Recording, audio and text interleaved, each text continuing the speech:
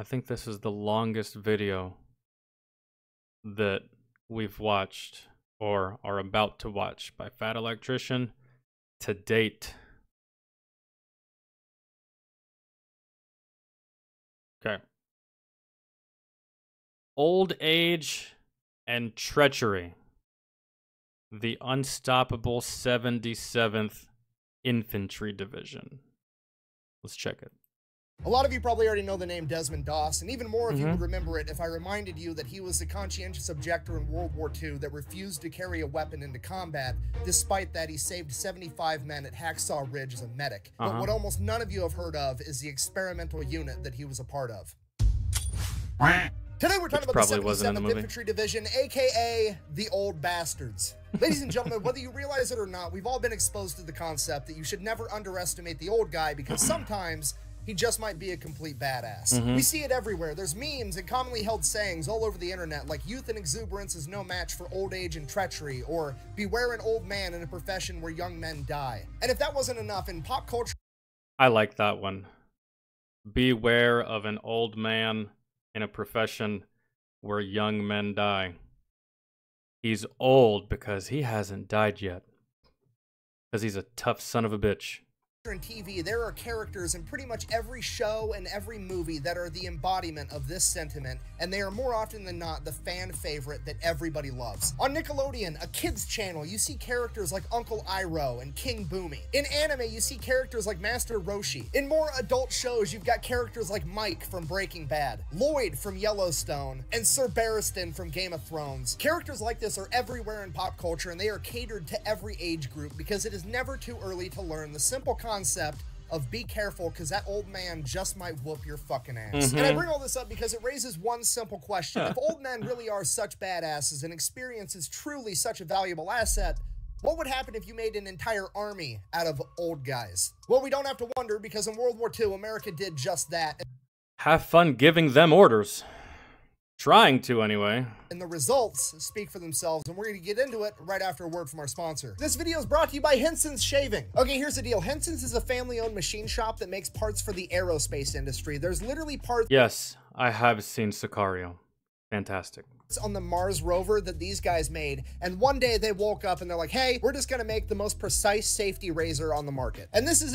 I've been making pro-American history videos on the internet for about 2 years now, and without fail, every single time I make a video about America and World War II, I get this exact keyboard warrior in the comment section.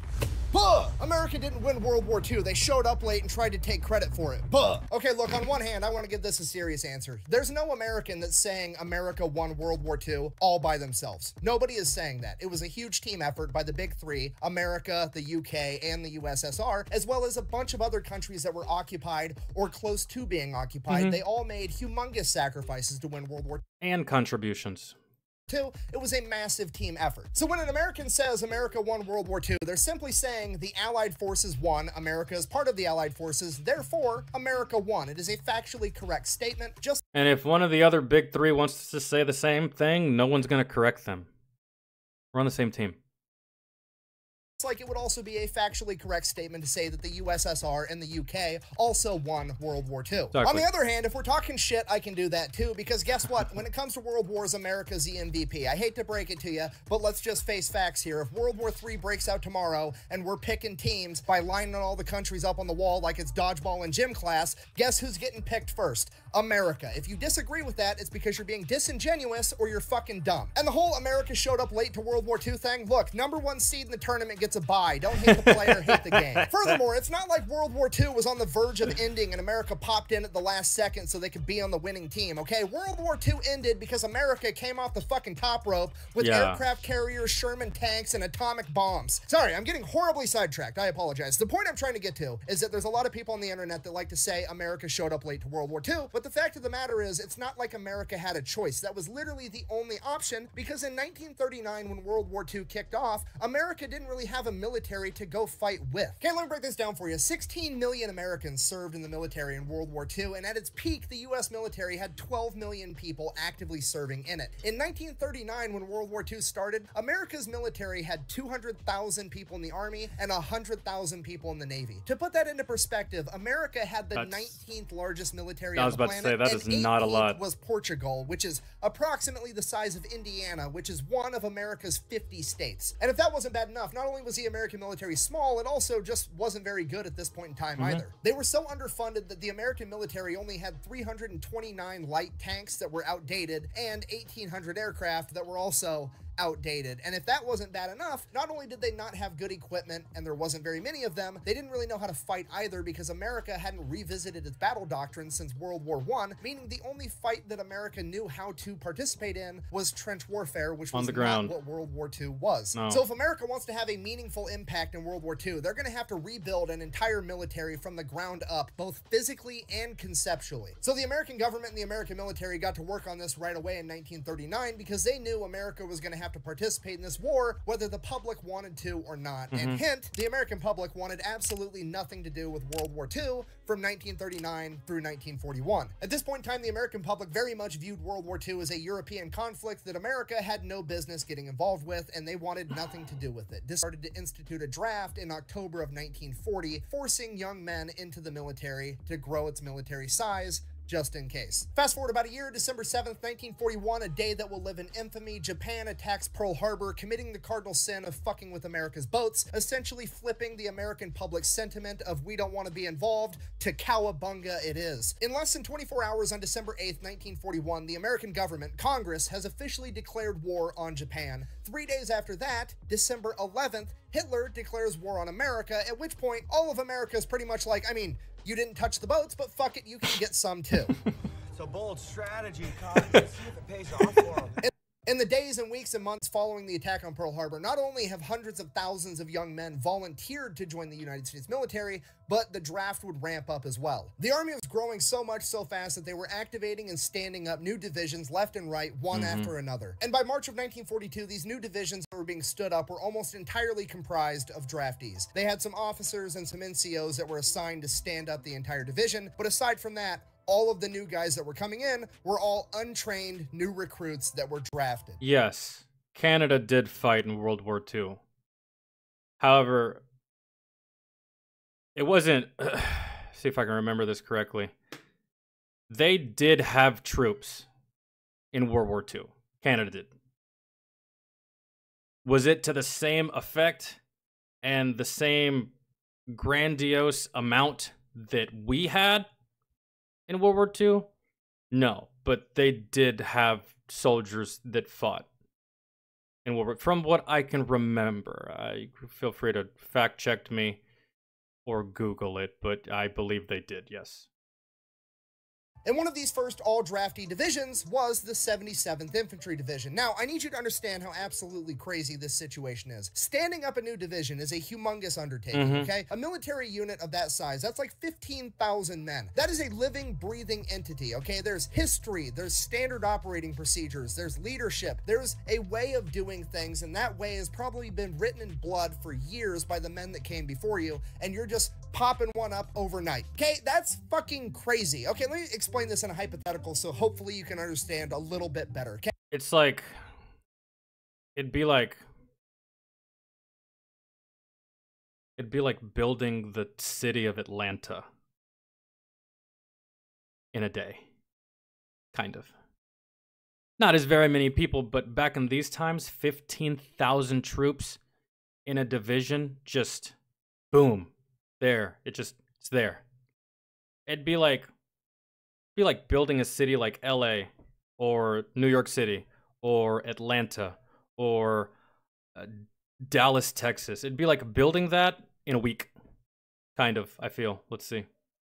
Okay, imagine that you showed up to work tomorrow. Let's say that you worked on an assembly line for Ford and you're building F-150s. And you showed up to work and they gave you and a couple of your buddies that you work with keys. And they're like, hey, drive across town. there's a big-ass empty building. I need you to go ahead and start another manufacturing plant. There's no machines. Figure out the machines you need, figure out what order they need to go in, figure out the new fucking car that you're gonna build, and figure out all of this shit, how you're gonna pay everybody, by taxes, yourself. everything. Figure all of it out. By the way, the new workforce is coming in next week. None of them are fucking trained. You have to go ahead and train them on all the shit that you haven't even figured out yourself yet. Good luck. And if that wasn't hard enough, the 77th Infantry Division was a guinea pig division. It was literally an experiment. You see, the high-ranking military and the government were concerned, and they didn't know what it was going to take to win World War II, and they didn't know if they had enough young men, 18, 19, 20, 21, 22, 23. What if all of those young men got taken out, and we needed to rely on the older generation of men to go fight this war? They needed to know what these older men in their 30s and 40s and 50s would be capable of physically doing on the battlefield, and they needed to get that data now so they had it in the future should they need it. So when they comprised the 77th Infantry Division, they basically gave them all of the old guys. Okay, the average age of a draftee in 1942 was 23 years old. The average age of somebody in the 77th ID was 33 years old. Ooh. And bear in mind, that's the average. The oldest new recruit I could find in the 77th Infantry Division was 53 years old, and he was a World War I veteran. And some of you are probably like, yeah, 53 is pretty old, but 33 isn't that old at all. Why are you making a big deal about this? Okay, look, as far as joining the military at the age of 33, that's ancient. That's almost unheard of. But it happens, ladies and gentlemen. When I went to basic training back in 2009,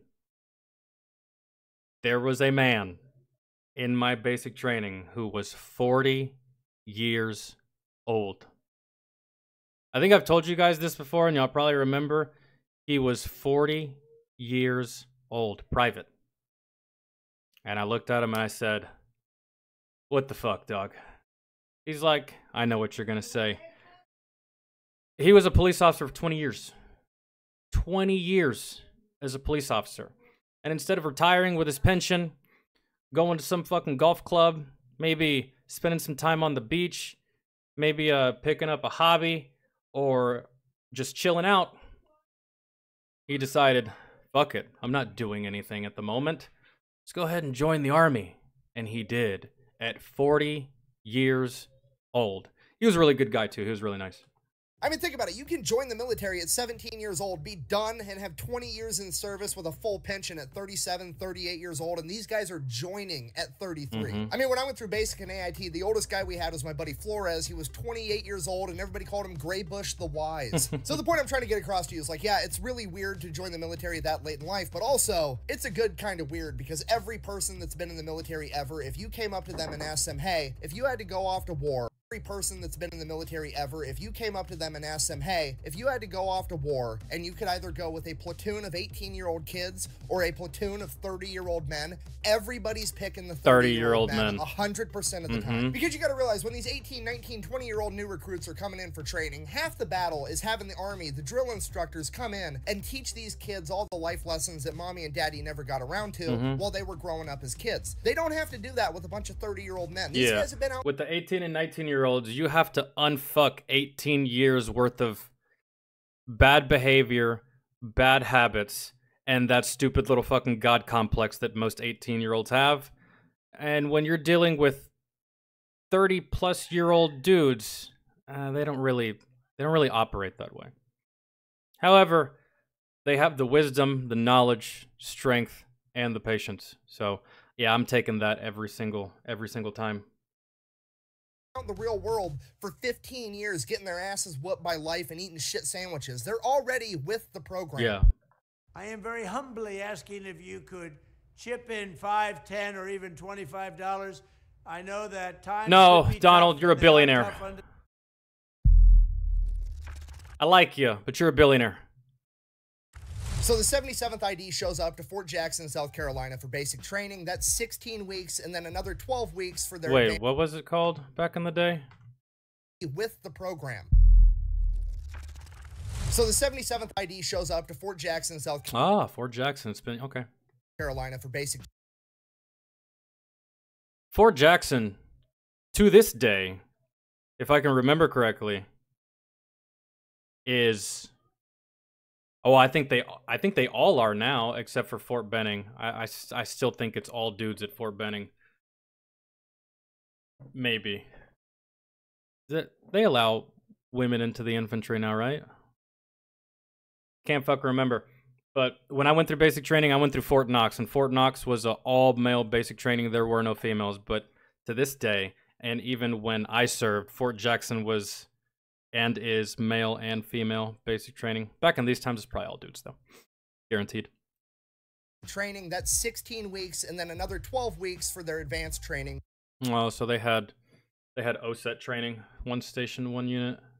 Which for most of them is just going to be infantry. And they absolutely crush it. They show up, and there's very little, like, disciplinary... Probably wasn't called OSET back then, but that's what it is. My dad was OSET. Fort Sill. You do your basic training and your AIT at the same place. Or life lessons being handed out by the drill sergeants because, well, they're older than most of the drill sergeants. It's literally a bunch of middle-aged men showing up being like, okay, I'm here, show me what I gotta do to not die. And then whenever somebody was being an asshole, they would police themselves. Like one of the new recruits is being a dick, all the other new recruits would handle that issue internally before it even got to the drill sergeants because they wanted everybody squared away. So fast forward 2 months, they are on week 8 out of the 16 for basic training, and they are head and shoulders above all the other new training divisions. They are the best division they have. They are so good that when Winston Churchill came over from England halfway through their basic training, they were the unit that was selected to do a parade for Winston Churchill to show off how badass the American Army good honors. be. And here's what Winston Churchill had to say about it. Quote, "The faces of the men gave me the greatest and everlasting memory of the day. I have never been more impressed than I was with the bearing of the men whom I saw. The undemonstrative, therefore grim determination of the newly drafted bodies bodes ill for our enemies." So this experimental guinea pig unit of old guys is absolutely crushing it. They go on, they finish basic training. I don't have the exact stats, but it is documented that a disproportionately high amount of all of the 77th Infantry qualified as expert with the M1 Grand right out of basic training. From there, they go and they do their 12 weeks of advanced training, and they do a great job at that too. At this point, upper military is kind of looking at these guys like, okay, well, this is actually kind of working. Let's see what these old guys can really do. So they send them down to Louisiana for 8 weeks, and they're going to do a war game, the 77th ID going up against another new division that just got stood up, full of 23-year-olds. Literally, the old guys versus the new guys, youth and exuberance versus old age and treachery. We're going to have a legit war game and see who outperforms the other. And when I tell you the 77th ID whooped that other division's fucking ass, it is a complete understatement. Oh my god, I almost died. I almost died. That was so scary. Okay, now at this point, it's winter in Louisiana. It's going to be cold at night, especially considering they're not allowed to have tents and they're not allowed to have fires. They're just out there sleeping on the ground for 2 months doing this war game, going force against force. So, naturally, the 77th ID wants to play the mental warfare game and ruin it right out of the gate for these young kids. So, bearing in mind that it's winter and everybody's going to be cold at night, the 77th launches a bunch of very aggressive ambush attacks, basically pinning the other force between them and a river, and they just keep advancing closer and closer until the other division is forced to cross the river on foot, getting all of their shit completely soaked. Okay, and some of you are probably like, oh, they got a little bit wet. Who cares? Trust me, if you were living outside for 2 months and every possession that you owned to your name was on your back in a backpack and you weren't allowed to have a tent or fire to dry your clothes and all your shit just got soaked, you would care. Okay, there's nothing worse than walking around for 16 hours holding a gun with a heavy backpack on, and the only comfort you get at the end of the day is some dehydrated food and the opportunity to change out your wet socks. And did he mention that it's already freezing and cold and you're wet? Ugh, that just adds a whole nother layer of this shit fucking blows, man. It really does. For more wet socks. Okay, whether you believe me or not, I just need you to trust me. It's going to take a mental toll on some 18, 19, 20-year-old kids. Believe me. And from there, it only gets like 1,000 times worse. I keep reiterating this, but you got to remember, these are middle-aged men, okay? These are dudes that are working construction jobs in the 1940s before OSHA was around. Walking around on I-beams with no harnesses, eating lunch, and nobody gives a shit. You got dudes that were working in offices before they had an HR department. Okay, these guys are bringing so much workplace pranks antics and tomfoolery to the table. These 20-year-olds aren't going to know what they hit can't them. handle So one of the big things the 77th does is they start pretending to be in this other division at night. Like, they'll roll up at night. There's like one guy left awake, you know, pulling guard duty, whatever. They'll roll up to him and be like, hey, Commander so-and-so, whatever the fuck, said I need to take this Jeep and go take it over to HQ, blah, blah, blah. And he's like, oh, okay, cool. Yeah, sure, go ahead. Whatever, man. He like nods back off of sleep while he's supposed to be on guard. 77th ID guy just steals their Jeep. I mean, strategically transfers it to a different location. Like, they're stealing all their vehicles, they're stealing all their equipment. And then, you know, usually when you're doing military stuff, you want to sever enemies' communications so they can't. And you're probably thinking, well, why did they have to do that? It's just war games. What do you think the enemy is going to try to do to you? The enemy is going to do way worse. So it just goes back to the whole thing of like basic training where they just got to break you down to build you back up, bro. If you can't take getting yelled at by a fucking drill sergeant, you are not going to survive combat. If you can't take one dude in your face screaming at you and that just makes you sad or makes you want to quit, or it's too hard or it's too overbearing and your brain can't just take it, you can't be in combat, bro. Combat is so much harder than just like one dude screaming in your face with that one vein popping out of his fucking neck and his forehead. What do you think the enemy's gonna do? Way worse. You know, so. Can't communicate at all. Not the 77th ID. No, we've got fucking Jimmy who worked for the phone company for 10 years. We're going to find the enemy communication lines. We're going to tap into them, and then we're just going to start feeding them bad intel to make complete fucking chaos behind enemy lines. And then all the boys are going to gather around the radio at night, and we're all going to listen to the higher-ups. And hey, those kids are better off for it. Because once they deploy, there's nothing you can do to surprise them. Like, oh, we've seen this before. Them fucking old bastards got us with this same trick a couple months ago. Not again. They're better off for this. Their chain of command complain about how poorly they're performing. At the conclusion of this war game, the 77th ID has just completely outclassed this other division full of young men, and it really starts raising some eyebrows because now people really want to know what these old guys are physically capable of doing. Everyone thinks they want to know what a soldier is capable of until they actually see what he's capable of, and they're just like, oh no, that can't stand. Yeah, bullshit. And this is where it goes from being kind of fun to not fun at all for the 77th ID, because the real experiments are about to begin. They send the entire 77th to a place called Camp Hyder. It's about 100 miles outside of Phoenix, Arizona. At least they got 10. That's probably not a real photo. Maybe. I'm not sure. But, ugh. Looks just like Afghanistan.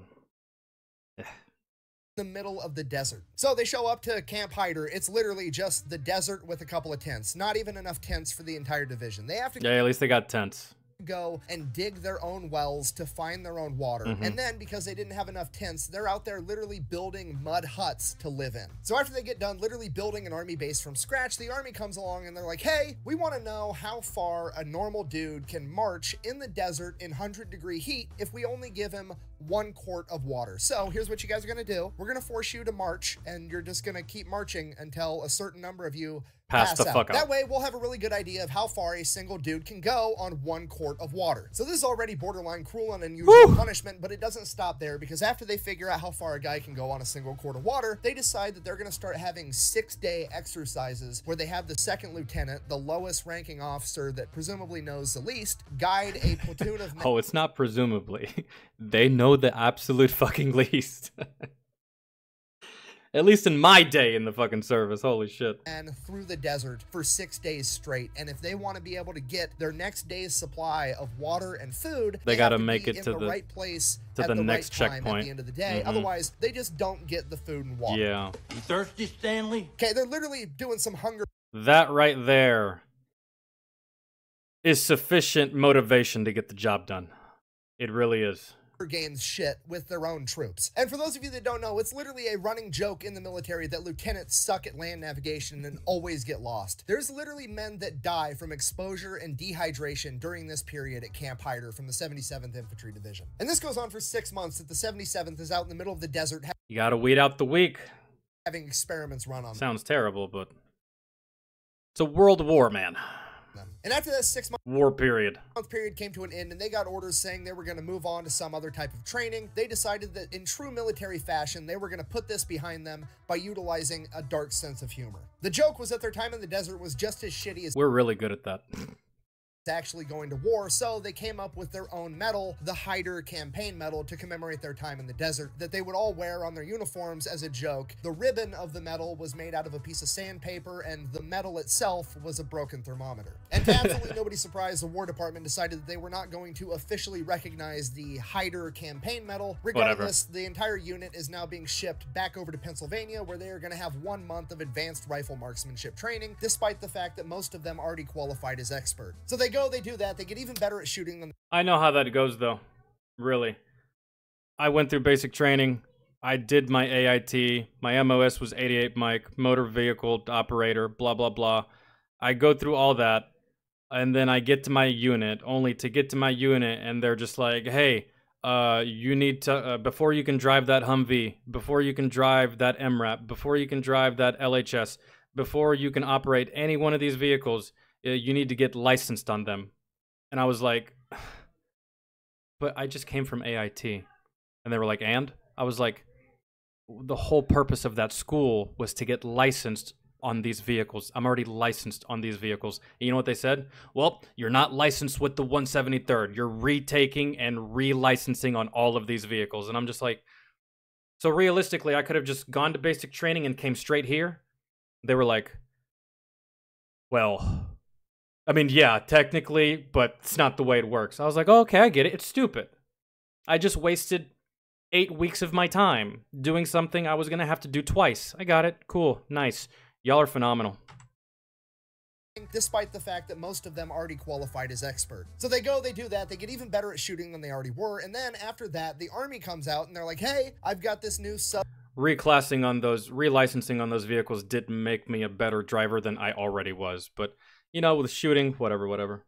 Sub-zero temperature sleeping bag that I want to have tested. So we're going to take you guys, our guinea pig division. We're going to send you over to West Virginia, have you go up in the mountains with this new sleeping bag. No tents, no fires. I just want you to live there for a month, hang out, freezing your ass off, and just sleep in these sleeping bags at night. And if you guys survive, we'll know they work, okay? We did that in Grafenwehr. We did combat training up in the mountains of Germany. Well, it wasn't really so much the mountains. We had to walk up to the fucking mountains.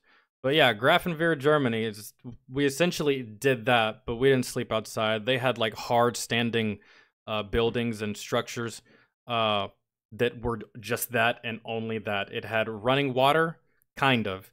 No AC, no heat, no nothing. And when we went there, it was balls fucking cold. It didn't matter that we were inside of a building. We might as well have been sleeping outside. And we did 30 days of that, yeah. I remember. Hey, good. See you in a month. Should I keep going?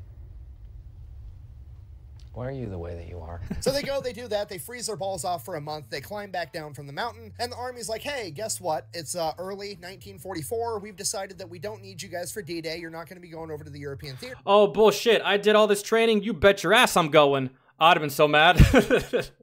I did all this, and I'm not even gonna go get to fucking shoot at anybody? No, sir. I'd have been so upset. No. Man, hell no. You just used me as a guinea pig. We're one of the best ones, and you're not gonna use our services? Man, nah. Nah. I'd have been so upset. We're actually going to send you over to the Pacific to help out the Marine Corps. So, next step... Okay, well, never mind. Maybe. Let's see.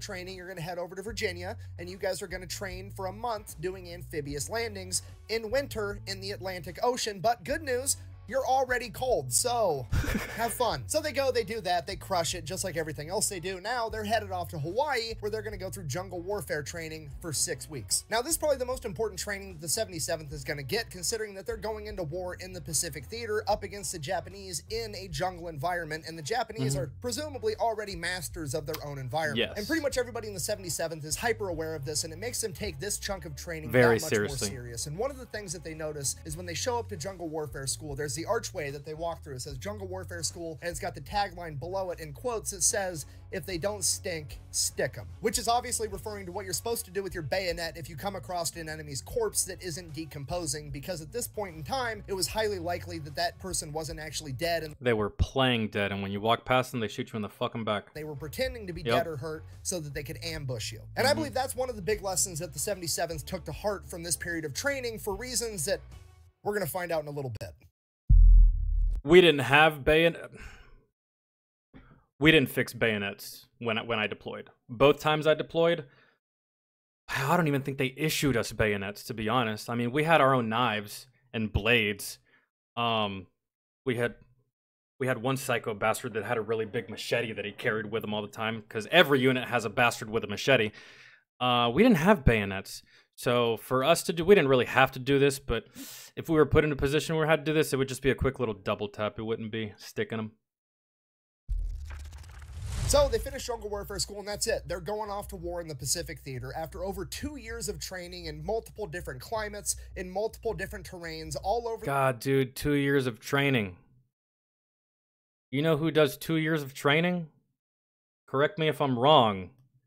Special Forces is the only, today, Special Forces, 2 years of training. But you know how much training I had? I had the 9 weeks of basic. I had, for my first tour, I had the 9 weeks of basic. I had the 7 weeks of AIT. And then I had my combat training up in the mountains of Germany. That's it. I deployed. That's all I got.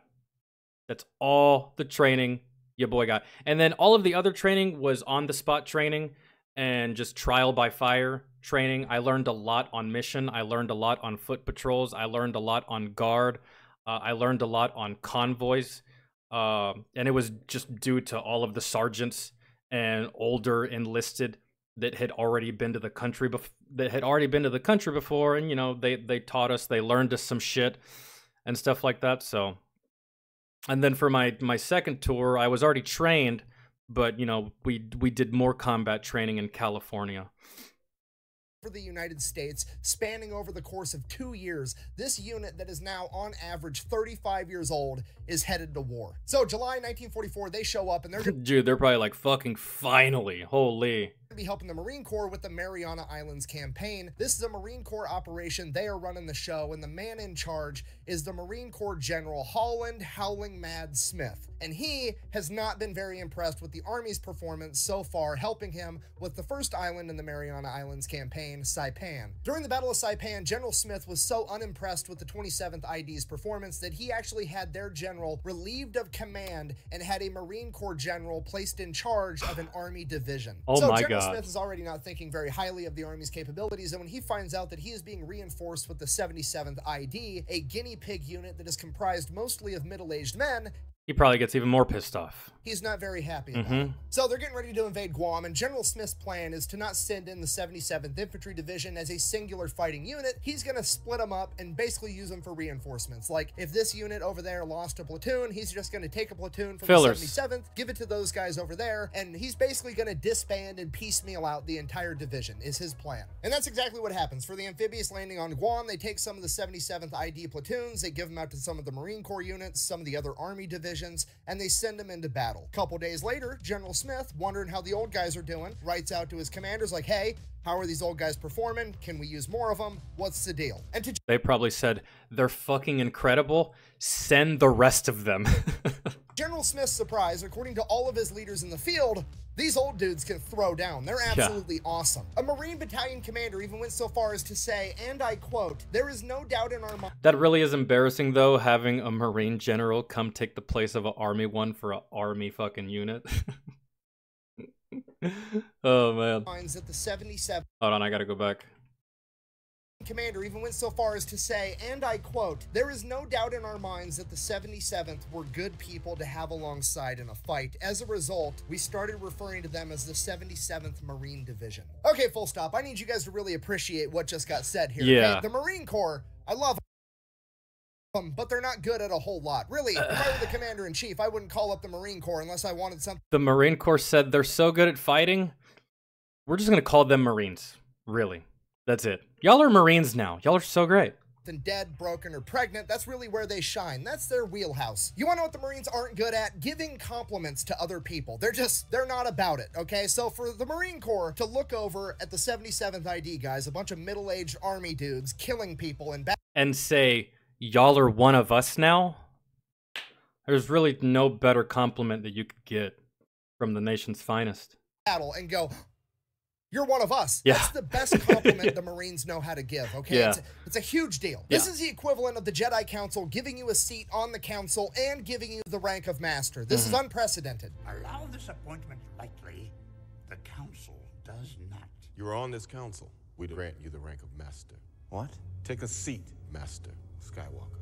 What? So when General Howling Mad Smith reads this, he's like, damn, okay, well, if one of my battalion commanders thinks that these are Marines, I'm going to treat them like Marines. I'm not piecing out the 77th Infantry Division one platoon at a time anymore. I'm going to send in the entire division on the Marines' right flank. So pretty much immediately, the entire 77th Infantry Division is sent in, and they make an amphibious landing on the beach on the Marines' right flank. 15,000 middle-aged men from the East Coast rolling up in amphibious tractors, getting out with M1 Grands and Tommy guns, ready to fuck shit up. This is the metaphorical equivalent of dad getting home from work. The Japanese just don't know it yet. And this amphibious landing and their movement up the beach and into battle was absolutely textbook. It's literally like, all right, we're here.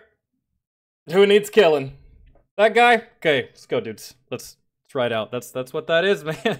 It was the epitome of slow is smooth and smooth is fast. It was the least chaotic amphibious landing anybody had ever seen. And as all this is going on, the Navy and some seagoing Marines are watching this amphibious landing take place, and a seagoing Marine famously says, "Would you look at those old bastards go," officially christening them with their new nickname, the Old Bastards. I like it. Now, the Battle of Guam rages on for about 2 more weeks until the island is secured on August 10th, 1944. And at the conclusion of this battle, it becomes clear to absolutely everyone, including General Howling Mad Smith, that his battalion commander was correct about the 77th Infantry Division. Because over the past 2 weeks of the Battle of Guam, the Old Bastards have racked up 2,741 confirmed kills and sustained only 248 in return. Damn. Okay, that is a ratio of 11 to 1 going up against... I was going to say a lot to a little, but I'm glad he gave the numbers. An enemy that has home field advantage and the luxury of playing defense from fortified machine gun positions, which is absolutely insane. Yeah. And with a performance like that, their new monikers of the Old Bastards and the 70... The enemy was like,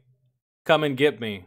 And the 77th was like, okay, bet. Wait right there. 7th Marines are pretty much set in stone, with even General Holland Howling Mad Smith himself referring to them as such. Because of their incredible performance at Guam, they are then given some rest and Look at me. This island belongs to me now. relaxation in New Caledonia. This is my island they now. hop in the boats and head there immediately. They get about halfway there, and then the big green weenie strikes. Change of plans. No more R&R. We're going to turn the boats around and head straight over to the Philippines, because in Leyte, MacArthur has 4 divisions, and they are completely stalled out, and they need the Old Bastards' help. Now, the Japanese government has pretty much come out and said that they are going to make the Battle of Leyte a decisive battle for this war, and for that reason, they are throwing all the resources and manpower they have Naturally to win this battle against America and not lose this island. And up until this point, they're doing a great job. And then the 77th showed up. They show up to Leyte Thanksgiving Day 1944 with the energy of dad didn't get to take his nap, and now it's gonna be fucking everybody's problem. Okay, oversimplified version of what's going on here. The Americans have one half of the island, the Japanese have the other. The Americans are getting resupplied on their back end, and the Japanese are getting resupplied on their back end from a place called Ormoc Bay. So the 77th Infantry is like, that's fine, hear me out. We'll hop in the boats, we'll drive around Leyte, make an amphibious landing, and we'll take over Ormoc Bay, cut off their supplies, game over, we win. To which the chain of command is like, that's absolutely crazy. You're going to be outnumbered 3 to 1, and we're not going to be able to get you any more supplies. To which the 77th is like, that's fine. We'll just bring some supplies with us, and then we'll steal all the enemy shit. And as far as being outnumbered 3 to 1, we've been hanging out with the Marines this entire time. Yeah. And if they've taught us anything, that's just a target-rich environment. Let's fucking run it. So fast forward a couple of days, December 7th, the 77th ID makes an amphibious landing in Ormoc Bay. They catch the Japanese completely off guard, take over the entire thing, get their entire division into the bay in 35 minutes. Then they start bringing in artillery and M10 tank destroyers. So the entire division in 35 minutes, guys. Maybe Fat Electrician's not going to make a big deal about that, but I am. That's impressive. That's... Holy shit. Look up the definition of efficiency in the fucking dictionary. You'll see this amphibious landing. Good lord. Guard take over the entire thing, get their entire division into the bay in 35 minutes. Then they start bringing in artillery and M10 tank destroyers. So they get everything squared away. They establish a defensive perimeter, also known as a beachhead. Then first thing tomorrow, bright and early, they're going to start kicking ass, right? Right, everything's great. Couple hours later, guess who shows up? A Japanese landing ship full of Japanese troops, not having gotten the memo that America runs Ormoc Bay now. Ooh. So the old bastards, under the cover of night, aim all of the artillery and the M10 tank destroyer at this ship as it gets closer and closer, getting ready to offload its barges full of troops and more supplies. The ship gets as close as it's gonna get, it sends out its first barge, and the old bastards just wait patiently as the barge gets closer and closer. And as it gets within 50 feet of them, they open fire with the 50 caliber machine guns, pretty much sinking it immediately, as the man on top of the M10 tank destroyer yells out, "Get some flares in the air so I can hit these sons of bitches." As the flares get shot up, the enemy ship is illuminated as the artillery and the M10 open fire on it, sinking it in a matter of minutes. According to the 77th ID's unit historian, this is believed to be the only time in World War II history where an infantry unit has successfully sunk an enemy naval vessel. So they're already off to a great start, and what happens next is described by an observer from... I wonder why this ship didn't get the memo. Did someone forget to give this ship the memo? Or was it done on purpose? Like, hey, I think we're on the verge of losing this bay. Let's see what kind of firepower they have. Let's see what they're working with. Let's see what we're up against. Let's just not tell this ship. But then again, how would they even know? This ship probably got sunk extraordinarily fast. Probably didn't even have a chance to communicate with higher ups. It's probably just a mistake, really, but one could say they probably just didn't inform them on purpose just to see the climate of, you know, I don't know. The War Department as a divisional epic. Over the course of the next 8 weeks, the 77th goes on an absolute rampage, taking over 3 cities, an airfield, and securing 43 miles of main supply chain roads. Damn. Okay? It's not a big island. There's not that many roads. They've basically taken over all of them. Everything. And the entire time they're doing this, they are acquiring enemy supplies, everything from food to vehicles, and anything they don't use, they destroy. And they're not just out there stealing all the enemy shit. They're out there giving out death certificates like they're Oprah Winfrey giving out cars, because during this period, they are credited with 19,456 confirmed kills. Good in return, God. they suffered 543 Americans killed in action. That's a lot. I'm not trying to diminish that in any way, but it needs to be said that that is a 36-to-1 ratio. Yeah. Okay, 19,000. Listen, it's combat. People are gonna die, but when you only lose 500, as sad as those deaths probably were, and thank you to them and their families for their service and their sacrifice. I mean, goddamn, bro, that's fucking incredible. Really.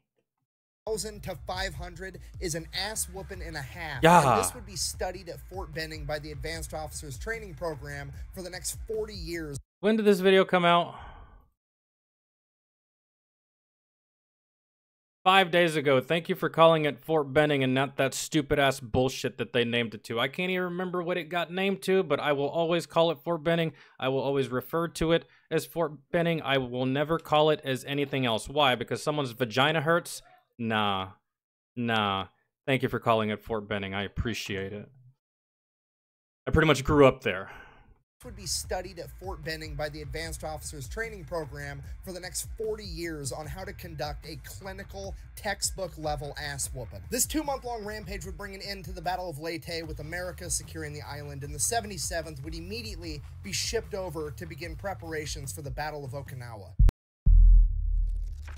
Kamikaze so they boats. get to the staging area for the Battle of Okinawa, at which point they are informed that there is a small island chain known as the Karamaretto Islands. It is 15 miles off the coast of Okinawa, and the chain of command believes that they are going to be of strategic importance, and the 77th has to go clear them out. Now, the Karamaretto Islands is made up of 4 main islands, and the old bastards decide that they're going to take all 4 of them at once because apparently they're in a hurry. So that's what they do. They launch an amphibious landing on all 4 islands at the exact same time. Some of the islands they take over with 0 resistance whatsoever, and the other islands they face very, very little resistance. And for a second, it was so easy that they were kind of thinking maybe they just wasted a bunch of time and resources capturing these islands anyways, but upon further investigation, what they found was a fleet of 360 hastily made boats that were filled to the brim with explosives that the Japanese were going to use in a kamikaze style attack, but instead of planes, they were going to be driving explosive boats directly into American ships during the main invasion of Okinawa. So being able to prevent the enemy from using these weapons during the invasion of Okinawa made this entire mission completely worth it. They got they basically just found free supplies that they can use at will in the future.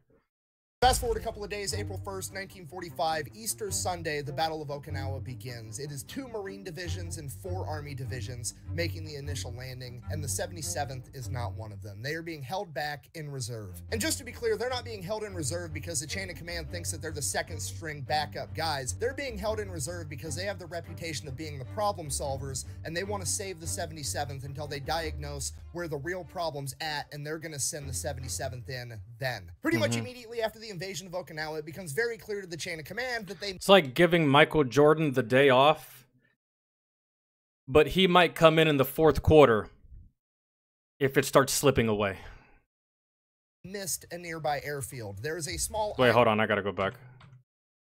Real problems at, and they're going to send the 77th in then. Pretty much immediately after the invasion of Okinawa, it becomes very clear to the chain of command that they missed a nearby airfield. There is a small island neighboring Okinawa known as Lishima, and on that island there is a Japanese airfield, and that airfield needs to go away. Problem is, that airfield is being guarded by 5,000 Japanese soldiers that are very well dug in, and they are not about to give up without a fight. So they send in the 77th. The old bastards make quick work of it, securing the entire island of Lishima in 6 days, with none of the Japanese willing to surrender. Virtually all of them were killed in combat, approximately 5,000 enemy soldiers, with the 77th losing 258 men in return. Good and while the old lord, bastards are securing Lishima, the Battle of Okinawa is still raging on. It is one of the bloodiest, most hard-fought battles in American history. The island is being guarded by over 100,000 Japanese soldiers, with hundreds of heavy artillery. Yeah, I'm telling you, man, those 2 years of training, as excruciating and as grueling as it probably was, and I was even talking shit earlier, like, fuck no, man, let me just go fight.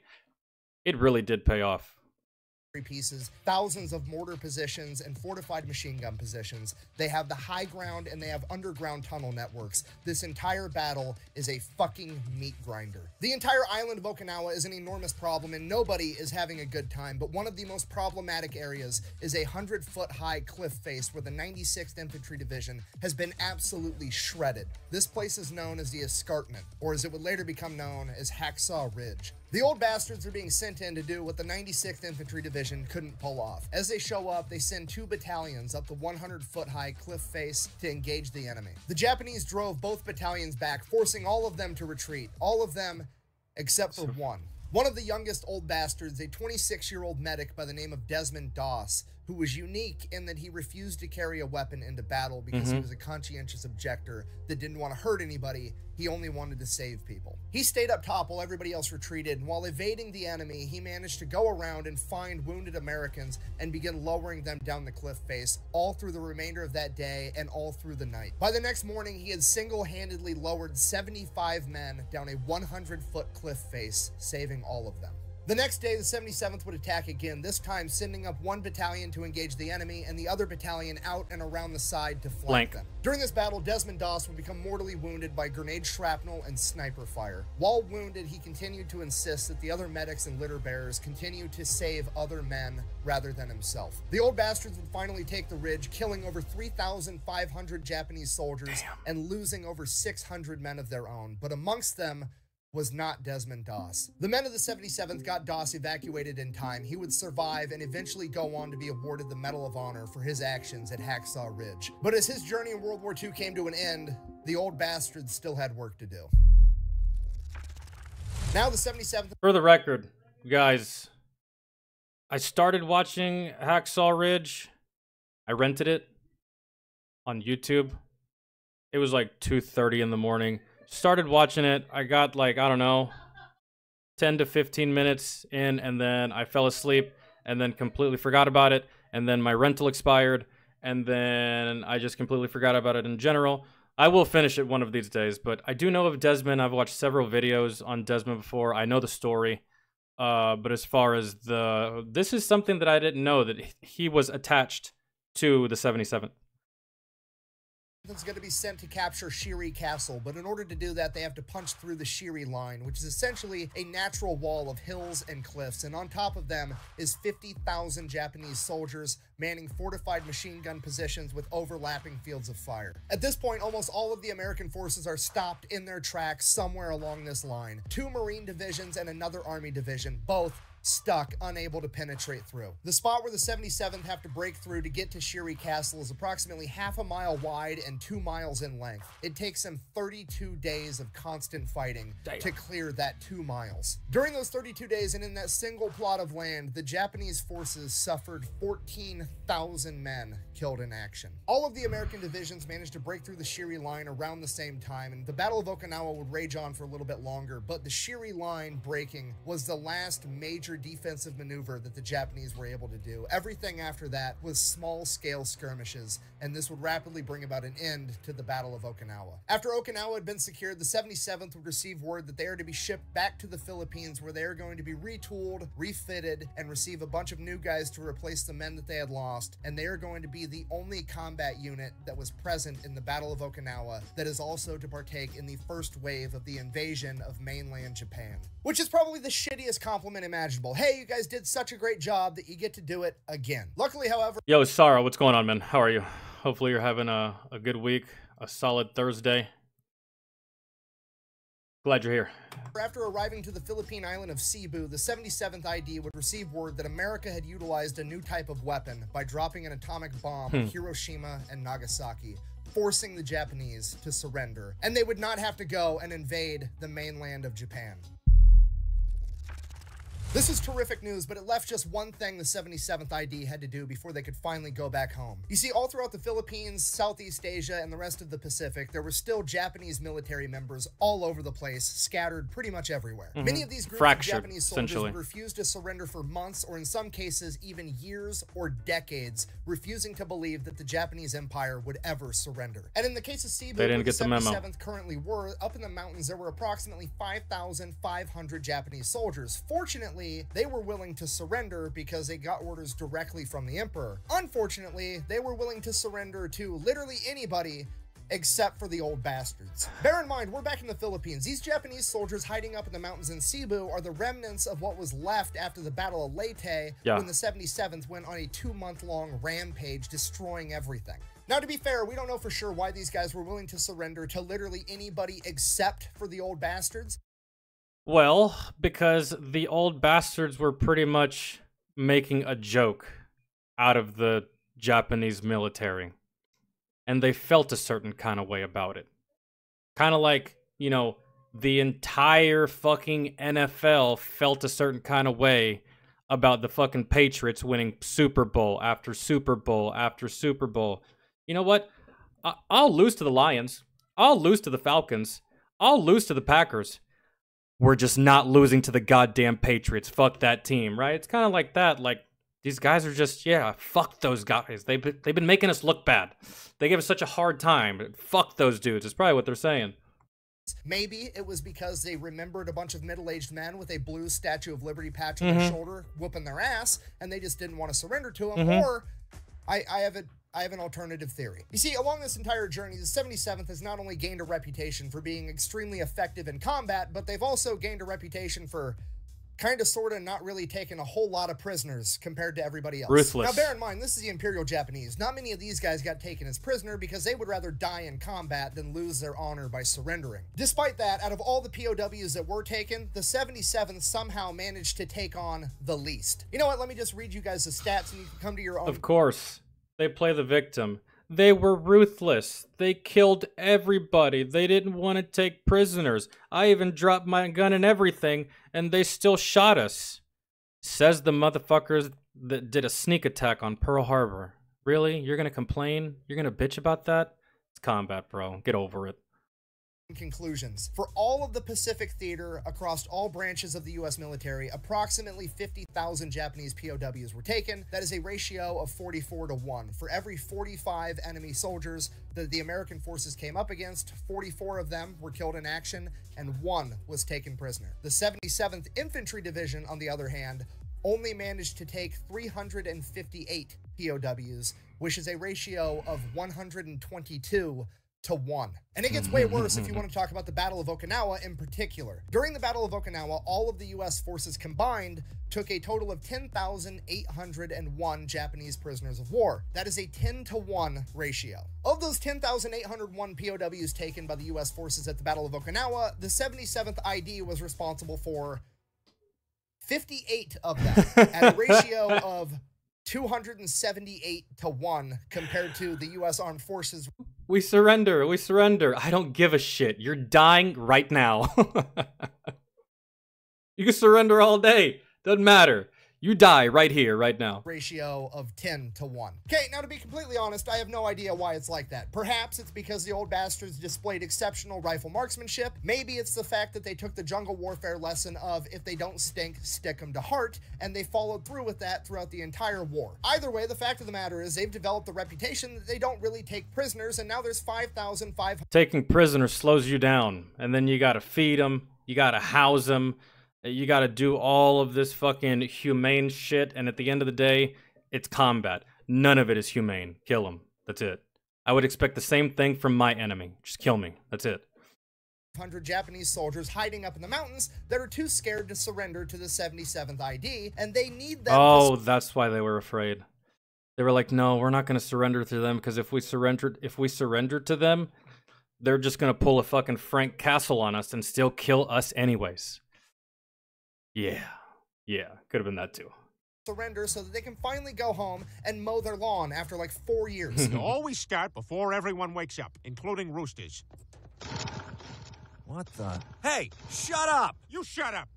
So the leadership of the 77th sends it up the chain of command, hey, you're going to have to get some other unit out here to accept this surrender because they're willing to surrender to anybody except for us. To which the big army is like, just fucking figure it out. No, I'm not sending another group of guys out there. Get them to surrender one way or the other, make it happen, chop chop, hurry up. Now the obvious answer is to just practice classic American diplomacy where you show up with a gun and a sandwich and ask them which one they would prefer and let them know that both is an option. The old bastards, on the other hand, have an even better idea. They are going to close this saga out the same way they opened it up, by pulling some schoolyard bullshit and tomfoolery. So here's what they come up with. A lot of the new reinforcements that they were getting weren't old guys anymore. It was just whoever the army had. So it was 18, 19, 20-year-old kids. So they took them, had them take the blue Statue of Liberty 77th ID patches off their uniform, and they're going to send them up the mountain, have the Japanese surrender to them, separate them from their guns right there, and march them down the mountain. So that's exactly what happens. They start marching the Japanese down the mountain. Japanese are happy because they've gotten to surrender to literally anybody except the old guys with the blue Statue of Liberty patch. Please tell me that when they got back down the mountain, they were like,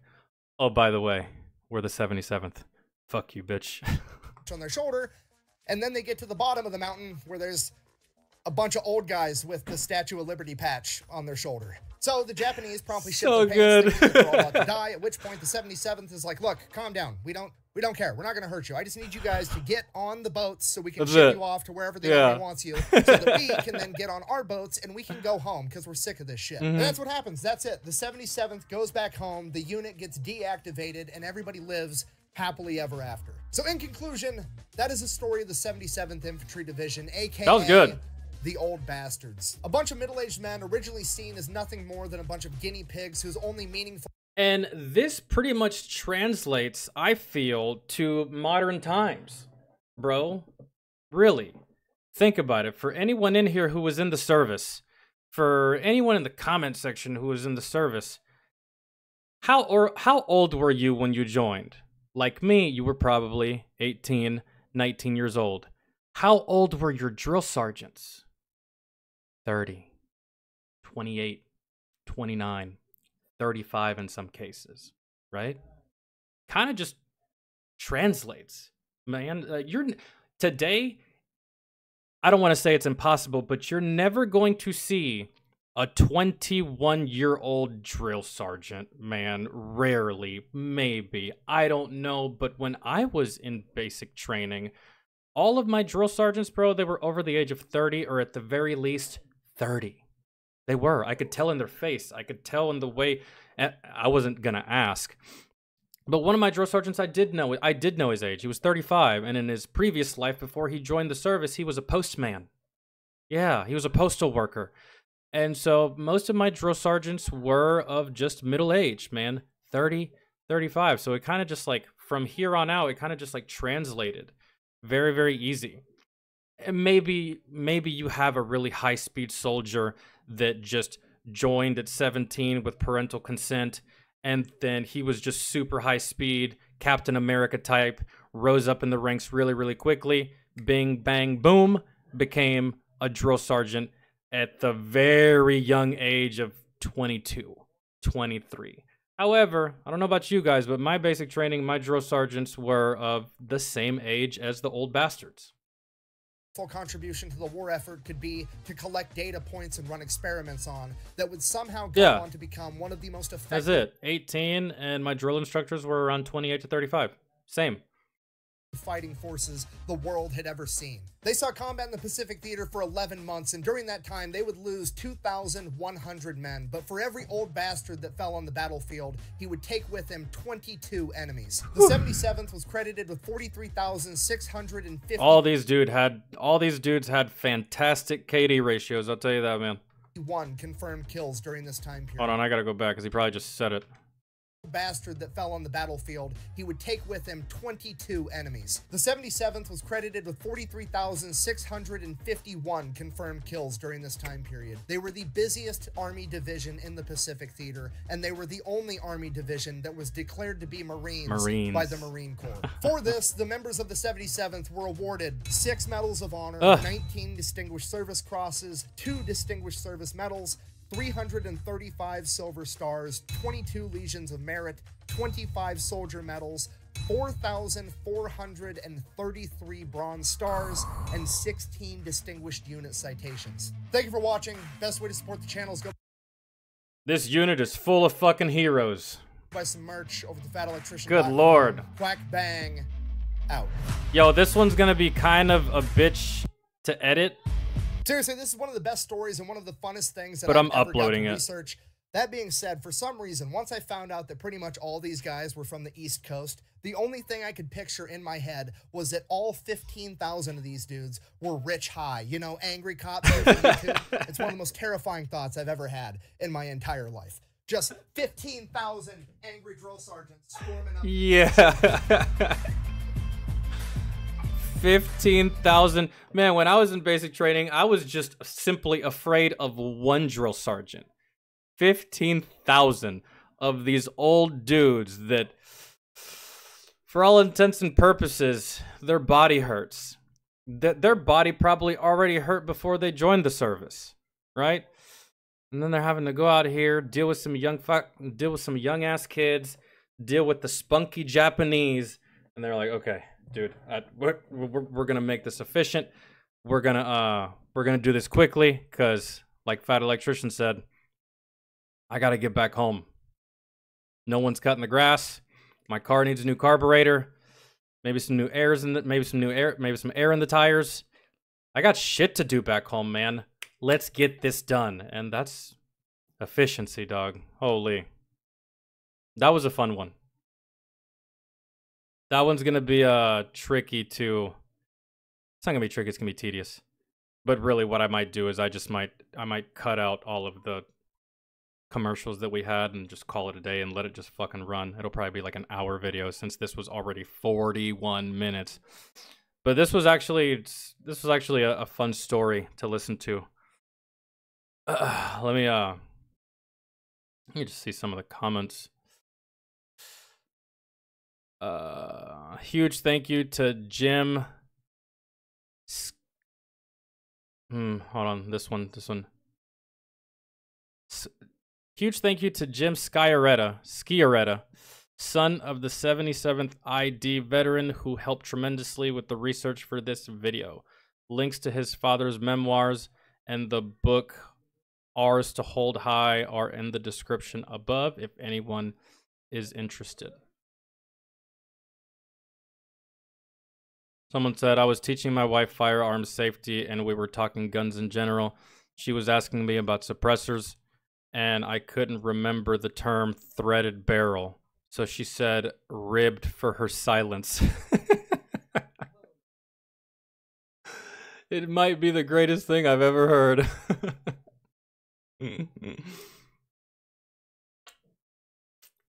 Someone said, we had a 34-year-old during basic training and he was a great dude. He was pre-rated for air traffic. He was pre-rated for air traffic controller. He failed a hearing test, or he failed a hearing check, and they wanted to switch his job rating. The whole division took their shirts off and threw them in a pile as protest. I had never heard of a division doing anything like that during basic training, and I'm sure we paid for it later, but the moral of the story is he ended up getting to retake the test. He passed the test and kept his rating. It was a victory for all of us and one of the coolest signs of loyalty I've ever seen, considering the rest of us were closer to 19 years old at the time. Yeah, I'm telling you, man, there was a 40-year-old in our basic training. And nice guy, man. Super nice guy. And he was kind of just like the dad of the... he was older than our drill sergeants, man. He was kind of just like the dad of our platoon, dude. He was very, very quick to pick up on things, very, very fast learner, like he needed any kind of learning or training to begin with. He was a police officer for 20 fucking years, which was just unheard of to me, man. I was just like, you could have done anything but the second half of your life, and instead you decided to join the service and quite possibly be the oldest private that I think I've ever encountered, which was just kind of like mind-boggling to me. Even the drill sergeants were having a hard time understanding this guy. Like, you're a cop for 20 years and now you're here? What's the matter with you, man? What are you doing? But hey,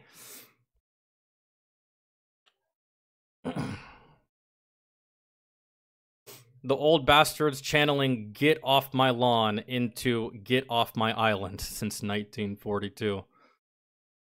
Yeah, pretty much. I was prior service Navy in the early 90s. 2003 comes around and I joined the Army. I was 30 years old and the drill sergeants were all at least 3 years younger. They knew not to fuck around so hard with us after I was told to drop forever. Push-ups until you die. Yeah, for the uninitiated. Or push the fucking Earth into a different orbit. That's one of my drill sergeants said that one time. I want you to push us out of fucking orbit, Private. I want you to make the walls sweat. Oof, that was rough.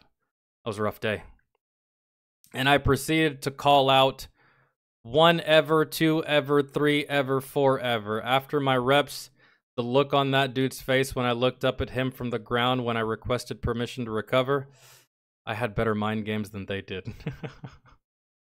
Yeah, it really is hard to, like, someone of that age, 30 and up in basic training, it really is hard to break them mentally. And most of the people that are going to be in basic training are just 18, 19-year-old kids. Most of them you can break. Most of them you can do that. With the older guys, it's hard to break them that way. You have to figure out other methods and different tactics to, you know. And for the most part, you know, someone of that age really isn't going to be a problem in basic training. They're not going to fuck around. They're not going to be jackasses like, you know, the younger guys and stuff like that. They're all full of stupid shit, really, for the most part. Old men have a fuck you mentality as well. They do. Not scared of shit or death, which I remind people in Sun Tzu's Art of War. If you enter a battle trying to live, you will die. If you enter the battle ready to die, you may live. Exactly. Someone said, my great-grandfather was in the 77th, Staff Sergeant Russell J. Scott, 77th Infantry Division, 307th Infantry Regiment, Company. He entered combat in Guam and finished on Okinawa. He got out in December of 1945. During the war, he almost lost his life twice that I know of. That's just what he's told you. He was in the middle of digging his foxhole when a Japanese artillery bombardment struck. When an artillery bombardment struck, IDF. A shell landed near him, and the shock from it, shell shock, knocked the shovel out of his hand. When he found it, he only found the handle. Jesus. He spent the rest of that bombardment in a shallow foxhole. I don't know where the second time was, but I know it was in a rice paddy, which doesn't really narrow it down. Him and another soldier were scouting, and they got caught in the middle of the rice paddy by Japanese machine guns. They couldn't move at all because the Japanese shot at even the tiniest of movements. So even if the wind blew, they were fucking probably shooting in that direction. Because of that, he couldn't get to his rifle. A couple typos here. And that's from his side. He counted 7 bullet holes in the side of it. That refurbished M1903 saved his life by simply sitting by his side. Jesus. When I look at ours to hold high a while back, I remember looking at the casualties across the 77th. The 307th Infantry had the highest out of every regiment attached to the 77th. God damn. Division had a lot of fucking awards. And for good reason. And they were well earned. So, I guess my favorite statistic that I heard and that I'm going to take away from this video is the low POW count. We don't have time to be carrying your ass. We're just going to shoot you dead. That's it. That's the way it should be. Unless you capture someone, unless you come across someone of like high rank, then you take that motherfucker, see if you can break him mentally so that he spills information, and then just kill him afterwards. But still, that's like my favorite statistic piece of information from this. These were all badass dudes. It's like when a mom is telling her child to do something and the child doesn't want to do it, and the mom says, "Do I need to go get your father?" And the kid straightens up real quick and in a hurry. Those were these guys. Those were these dads right there. Do I need to go get your father? No, you don't. I'm fine. I'm good. Those were these guys. I gotta go eat. Hang out with my niece. My dad is visiting until Monday. He's gonna be here until Monday, and then he flies back to Georgia. So I'm gonna go hang out with the old man. Maybe see if, now that I watch this, maybe see if I can go pry any more war stories out of him. He doesn't tell me shit. Like, at all. Motherfucker was in Desert Storm, Desert Shield, the Gulf War, and the amount of stories that I get from him.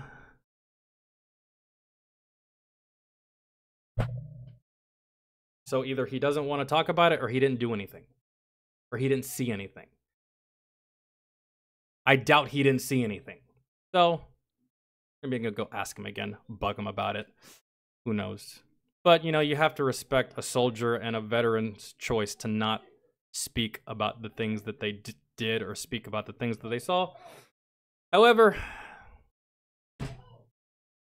you never really, you know, I'm pretty sure if y'all have any parents or something like that that are in the service, they probably don't tell you shit either. And I'm the same way. There's certain stories, there's certain things that I did and saw that I haven't even told you guys. And I tell y'all a lot. So, I get it, but god damn it, hook me up, Dad. Just a little fucking bit, man.